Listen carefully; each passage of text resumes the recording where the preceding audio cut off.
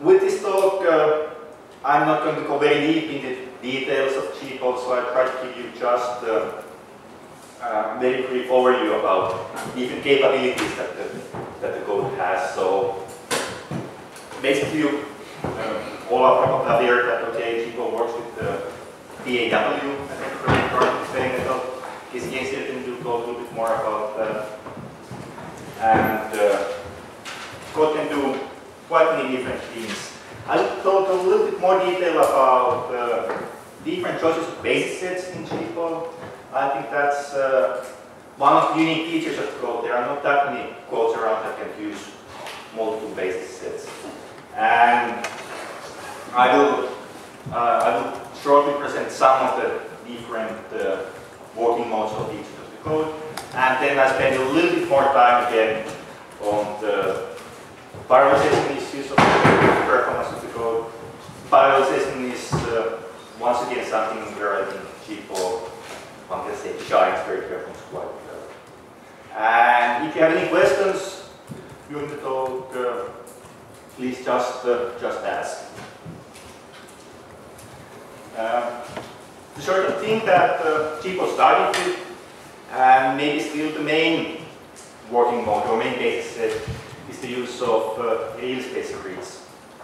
And with real space grids, idea is naturally that we represent your physical quantities, wave functions, densities, potentials, the main quantities in constant density functional theory, by their values at the grid points. And this grid in GPAW, that's always uniform. Basically, there is one single parameter which now controls that perceptual calculation, and that's the grid spacing age.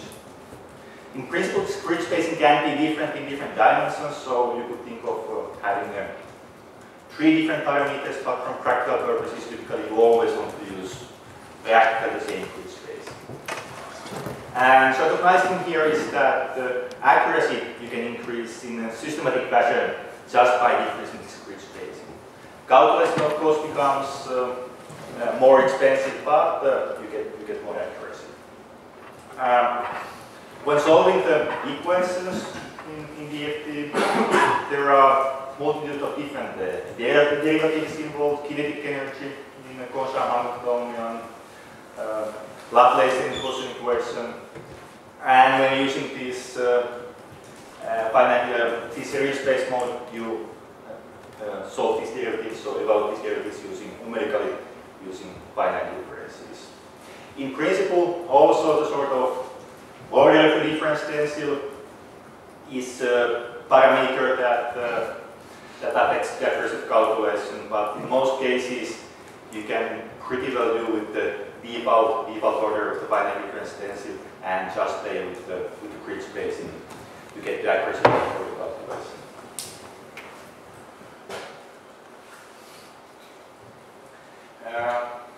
One advantage of this kind of real space approach is that it allows quite flexible treatment of boundary conditions. And when solving the equations and doing the calculations, the boundary conditions, they actually come to play when you evaluate the derivatives. So if you think derivative, it depends on the change in the neighborhood of point. So when you evaluate the derivatives, you typically need to take into account these boundary conditions. And GPAW, in real space mode, you can use sort of 2 different kind of boundary conditions when evaluating these derivatives, and they are basically that your wave functions, densities, and also in where you can say potential is 0 at the boundary of the simulations. And that's of course well applicable to the finite systems for molecules, atoms, clusters, and especially for wave functions and densities, it doesn't make any very severe approximation to put them 0 at the box edge, because they typically decay exponentially. Finite systems, they decay exponentially when you go farther away from the actual physical part of the system. For potential, especially if you want to treat charge systems, potential decays quite slowly. The Coulomb potential decays quite slowly, and you have to do some special tricks there to actually treat the system. But when when using these kind of finite boundary conditions, you can make analytic corrections with modern stuff such as charge systems, and in principle also systems with dipoles and quadrupoles can be treated separately. And one more advantage is that if you're doing charge systems with periodic boundary conditions with supercells, you have to be more careful about the interaction between the images, which you do not have with the general boundary conditions. For bulk systems, periodic boundary conditions is the natural choice, and here the law theorem comes into play. So you will have K points in the brilliant zone, and GPAW can treat them just fine. You can of course mix also these two boundary conditions. So if you're studying, for example, wires, natural boundary conditions are periodic in the dimension of the wire and finite in the other two dimensions. And very similar to the surfaces, we will have a finite boundary condition in one dimension and periodic boundary condition in two dimensions. That's very easy to do with the real space grids. Sort of second working mode in GPAW, also in sort of, I guess, chronological order, when these different basis sets there included in the code, is the linear combination of atomic orbitals. And I think Ask is going to give you more detailed description about that later on today. Basically, the idea is that now, instead of representing our wave functions just on grid points, we use some basis functions and use basis set expansion for representing optical quantities. And the basis functions are now something which are more or less localized within certain spheres around atoms. And they are typically generated from some atomic calculation. And you can have different number of basis functions and different type of basis functions in the calculation. And what you can actually do with GPAW, you can sort of seamlessly switch between these LCAO bases and the real space grid. And that's actually something which is always done when you do normal real space calculation. The initial guess for the wave function is always obtained by making a sort of solution with the very limited LCAO bases. Nice thing about this basis is typically it's quite compact basis and enables fast calculations. Boundary conditions when using this basis set are practically the same as with the real space mode. The latest addition to the basis functions in GPAW are the traditional plane waves. And if you have a periodic bulk system, and especially if you think that free electrons can be described easily with plane waves is sort of natural basis set. All functions which are derived with respect to the crystal lattice can be represented as a sum of plane waves. And similar to the real space grid mode, there is basically just a single parameter controlling the accuracy, which is just the number of plane waves typically specified by the energy cutoff. Because plane waves, they are always involved with the reciprocal lattice vectors there. Your simulation cell is always periodic, at least in implicit sense.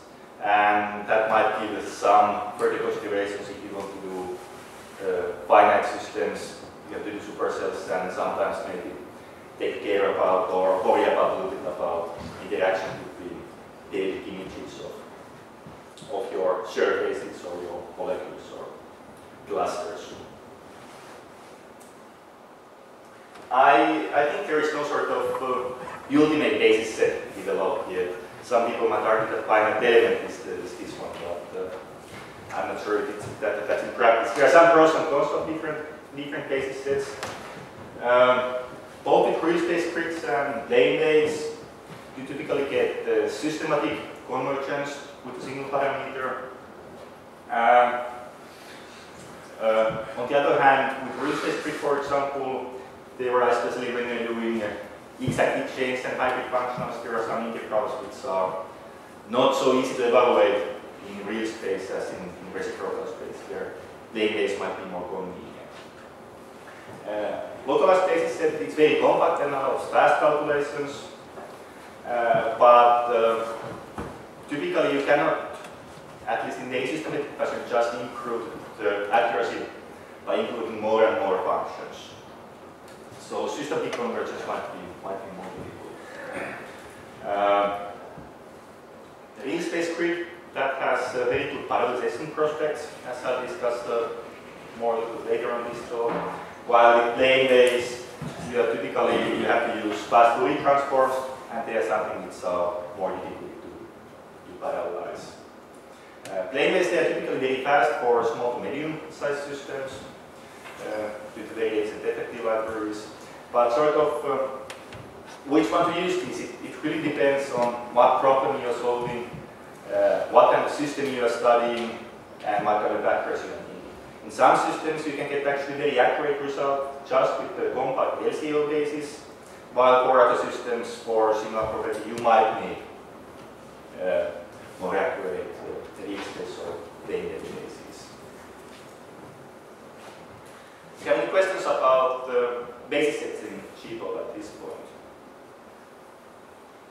Yes?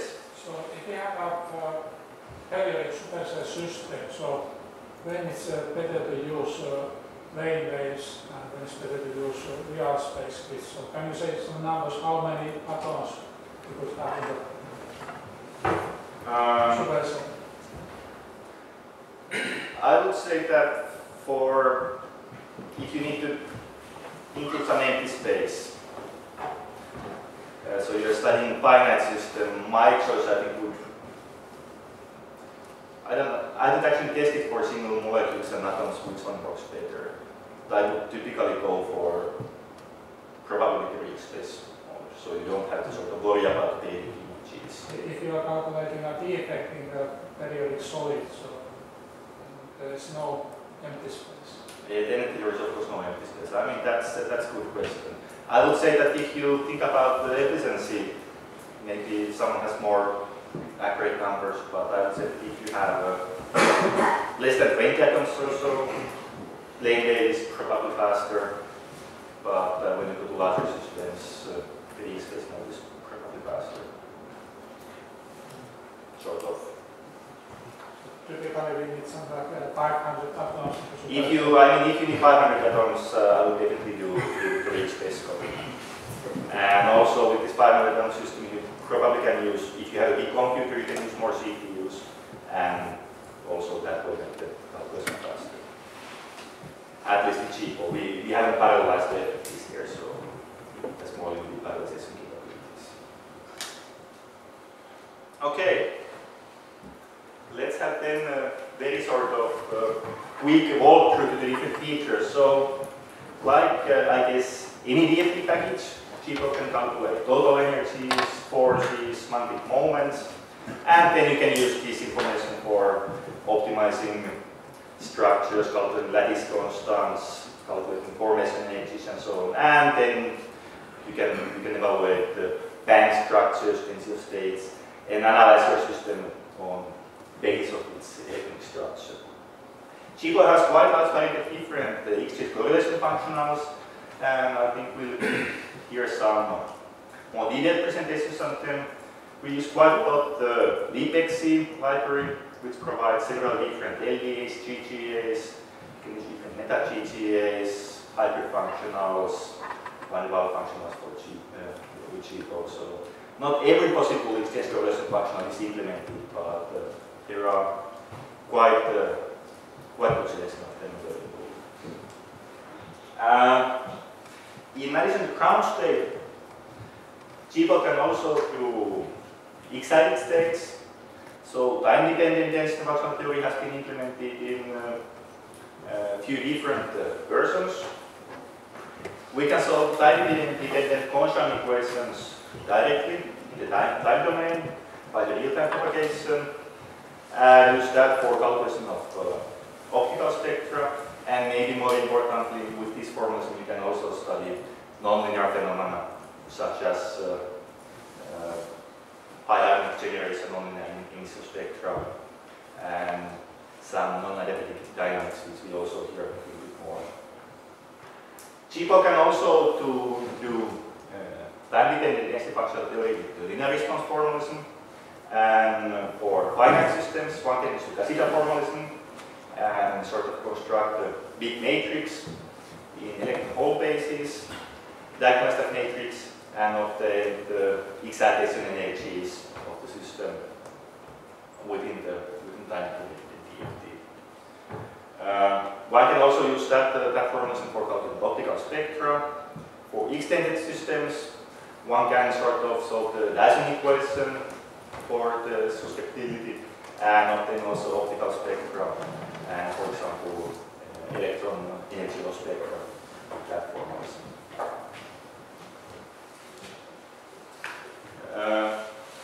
If one wants to do, let's say, sometimes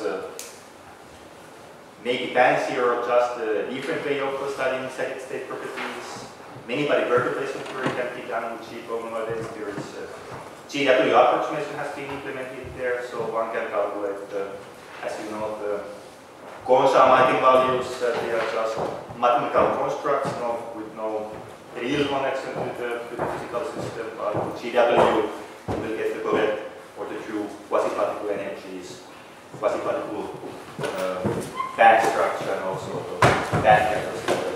So, for optical properties, with in principle time-dependent DFT, it's exact same as transfer DFT. But of course, everything depends on the exchange correlation functional or exchange correlation kernel you are using.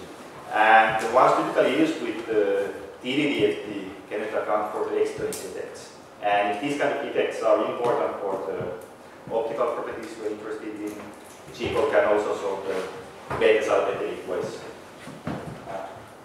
There you can see actually pictured there that how the optical spectra of silicon is changed when you see the TD-DFT here, notated by these adiabatic LDA versions or beta-salpeter equations.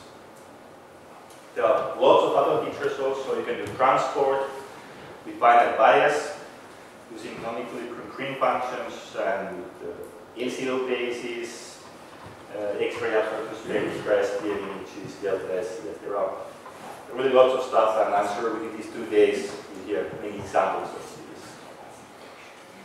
Not all these features necessarily work with all the basis functions.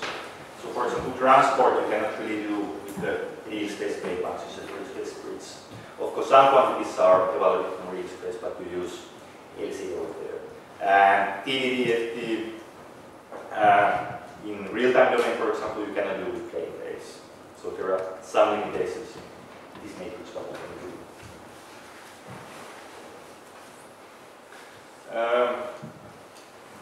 From a user point of view, I think there are some very nice features in the code, and that's just how you construct your input files and input scripts. So GPAW uses atomic simulation environment, which provides extremely powerful Python scripting environment for setting up the atomic positions, unit cells, and so on. You can do simple things in a very simple fashion by using this interface, but you can also do extremely advanced and complex things with relatively modest programming keyboard by using this one. If you're a developer, code is designed to be quite modular, uses some object-oriented features and so on. So often implementing new features is, I don't know if it's painless, but not so painful as maybe with some other codes. You can run the code in very wide variety of computer systems, ranging from basic workstations and Linux clusters to biggest supercomputers in the world. I think GPAW has been run with the 250,000 CPU cores, running on more or less proof of concept, not any real calculation, but it's doable. And I think we'll hear a little bit more about the direct experience support for graphic processing. As I probably mentioned a couple of times, parallelization is something that I think GPAW is actually discuss a little bit more what kind of parallelization possibilities we have in the code. Resolution is not optimal, I think, here, but I hope you can more or less see the basic constant equations here. And if you think that sort of which kind of decrease of freedom we have in the equations for a Hamiltonian, we have if you have a bulk system or boundary conditions, we have k points. If you have a matrix system, we will have a spin there, and then we naturally have the index for the electronic state, I here, and especially if we are working with the real space mode, the grid points that one of these are represented, it's one sort of clear degree of freedom. And now what GPAW can actually do, it can, in real space calculation, it can parallelize over all these degrees of freedom. And actually also for LCO, where you evaluate something in real space. Parallelism on k points and spins, that's quite trivial. You don't really need any communication between there. But of course, the amount of k points and spin you will have on matrix systems, they are somehow more limited. You cannot use drastic amount of CPU cores for them. For the domain decomposition in real space grid, nice thing is that if you divide the your grid to different processors like this one, you need within this domain you need information only from neighboring domains when developing the derivatives, which means that even if you're having 1000 CPU cores for this domain decomposition, only the neighboring CPUs have to communicate, talk with each other with this information, which makes the parallelization very easy. The parallelization of the electronic states in basic ground state DFT, that's a little bit more tricky. I don't know if you're already aware, but when you do very big calculations with sort of conventional DFT packages, GPAW, you start to spend 80% of your time just by orthonormalizing array functions. And this orthonormalization is something where you have to communicate large amounts of data, and where the parallelization is a little bit more tricky. If you're using some of the, let's say, more specific features, there might be additional parallelization prospects. There are sort of very trivial ones. You can calculate, for example, images of the atomic system, a little bit different atomic arrangements, very easily in parallel. I don't think that's real parallelization, but that's something you can do. If you're doing, for example, real-time, time-dedicated DFT, then the parallelization of electronic states is nearly trivial. You can do that easily. For the linear response, TD-DFT with Cassidy formalism, you can very easily parallelize all the electron hole pairs. I think currently there are correlation calculations done with 8,000, maybe 16,000 CPU cores. In practice, one could use 32, 40,000 CPU cores for these calculations, but for both the queuing system and these kind of considerations, it's more efficient to use only 8,000. Also, in Bethe-Salpeter equation, you can parallelize over electron hole pairs. If you're doing GW, you can parallelize over the image between functions evaluated. Here you can see just some sort of scalability curves, seeing that both in ground state calculation and in TD-DFT, you can really scale to, one can say, to tens of thousands of CPU cores if you have that kind of calculators available. Scalability as such, even though, especially all the people who are involved in the high performance computing and physics, they're very fond of this. I think these are actually quite stupid measures. I can make any code scale extremely well if I just make the computation poor enough. I mean, if I make the computation inefficient enough, I can just get any scaling I want. So it's maybe not the best measure of the goodness of code. So of course it's probably interesting to know what's the most absolute performance. And my experience with playing with the GPAW and some other equivalent codes is that generally you could say that it has similar performance. Depending on which kind of system you are studying, which size of system you are studying, what property you are studying, sometimes GPAW is faster, sometimes a little bit slower. But generally it's more or less in the same ballpark. And I would also say that it's quite difficult to make really fair comparison between different codes. They will have sometimes different convergence parameters. So the sort of parameters you use in one code are usually different in others. They are most different approximations and so on. But what you can see here is one particular case, one quite popular plain wave code versus GPAW in a system containing some magnesium dihydrate, quite large system, almost 1,300 atoms. And these are just some results from the very new trace supercomputer at CSC in Finland. And in here, x-axis, the number here is the number of nodes. Each node in this machine has 16 CPU cores, so at this point we have something like 1,600 CPU cores. And to measure here in Y-scale, that's now something like, so what was done here was one total energy calculation, one full SCX cycle for this system. And to measure here is that how many of these kind of you can do in 1 hour. And in this particular case, you can see that GPAW does little bit better than this popular playwave code. If you would pick a different system and maybe some real physical quantity, the result might be a little bit different, but we are more or less in the same ballpark here. Okay, so that was pretty much everything I wanted to have about giving you sort of some kind of big picture about GPAW.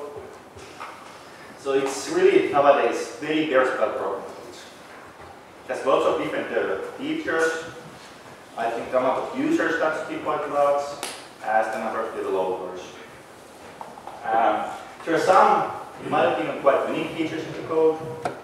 So the ability to use different basis sets with otherwise same approximation, for example, just the same GPAW approximation and different basis sets. I'm not sure if there are any other codes that can actually do that. Not that is very many around. It's as we did here, you can study many different things with GPAW, and it's very well suited for massively parallel calculation if you want to calculate something big. If you want to calculate something small, the really small systems, they are maybe not the really strongest point of GPAW, but on the other hand, you are maybe not spending that much time if you're studying bulk systems with few atoms there, so 50% difference in performance is maybe not something that kills you if the code is otherwise easy to use and has useful features. Finally, I should of course acknowledge some funding agencies and especially all the people who have been developing GPAW. And I hope we will get some update for this feature during these 3 days. I think this was taken in the Psyche conference in 2010. Thank you for your attention, and if you have now any questions, I'll be happy to answer.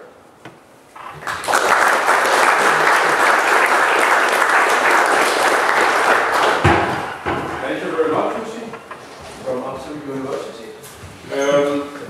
Are there any questions? Actually, I could start with one. You showed this plot of the performance of GPAW versus FAST. Yeah. Was this, how's the convergence in this case?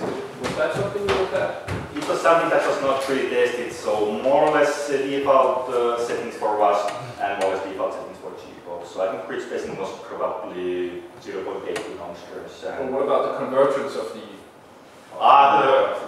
being this self-consistent? Self-consistent, I think that was more or less same. I don't remember now how many EVs in total energy, but okay. And it converges in similar number of. Yes, now you are opening the binary box. I mean, I think GPAW in these systems uses almost 2 times more SCA iterations than was, but one iteration is much cheaper. It also depends on the algorithm you use, so sort of matrix vector, H times 5 iterations, you were doing with plus for single iteration. That was why I went to GPAW. So, I mean, when you're really trying to compare the codes, I'm sure one could tune some parameters of bus to get it faster. I'm sure one could spend more time tuning the mixing and I guess all the parameters for GPAW get it a little bit faster, but they're both using more or less the sort of default bus and not too much technical. So how many systems have you tried before you got this one? I don't have any data with me here now, but as I said, I mean, I have done tests where GPAW is slower, and I have done tests where GPAW is faster. This is basically just that Björkman at the department, he had been doing some tests with bus, and he was interested to see how GPAW performs with the same system. So I just took his sort of ebook script and made it use GPAW. So I'm sure, I mean, I can promise you, I can provide you figures where GPAW is much better than bus. That's all like this. I can also produce figures where it's much worse. So of course, I'm not never showing this one. More questions? It's a little bit along the same line. So you talk about the libxc library, and then there's also a discussion on the mailing list that actually for some of these exchange-based functions do smaller than others, and libxc implementation is slow. Yeah. Compared to if you just did sort of a real. Yeah. So, and it's pretty hidden, I would say, if you're not code developer, which have been implemented sort of to be fast. Is this something you discuss if you should have, for instance, in a very 5 ones that we actually use? I think that's a good question. I guess in most cases the sort of argument not doing very much on this issue is that, let's say, typical case, you spend very little time in evaluating the exchange correlation, especially if you are doing LDA or PPE or something like some of the GPAs. But of course there are some systems and some sort of cases where this starts to be more important. And that's maybe something for the developer discussion on the Thursday. Is there actually, because I mean we had the implementations, original implementations in GPAW for at least some LDAs and GGAs which are, I don't know, maybe factor of 2 faster than the same one in libxc. We're the ones who use, but it's always how much code you want to maintain, and I mean. I think, as you said, this is exactly one of the things that we could discuss on the third day or during the lunch and coffee breaks. But it's important, of course, that the users give the feedbacks to the developers, and so they can get some feedback about how GPAW actually performs and what are the problems. Okay, if there are no other questions for Jussi, I think we should thank him again.